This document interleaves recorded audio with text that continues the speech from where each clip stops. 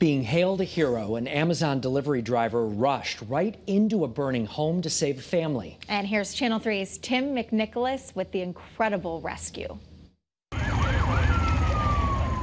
Syosset firefighters got to this house on Bluebird Drive just 4 minutes after the 911 call and found a family standing outside. I just saw the fire just getting bigger and bigger. That's when I rushed in. Kevin Rivera had already helped them get out. Everybody's calling me a hero. The Amazon driver says he was finishing his route Saturday afternoon just after 4 when he saw the flames near the front of the home.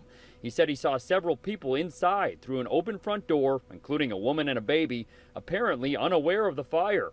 I just rushed in because I didn't want nobody to die in that house. Rivera says he told the 6 or 7 people inside about the flames, but due to a language barrier, they didn't understand at first. They were just confused. He urged them to leave through the back door, away from the flames. Eventually they did, and then they saw the house. They just started crying.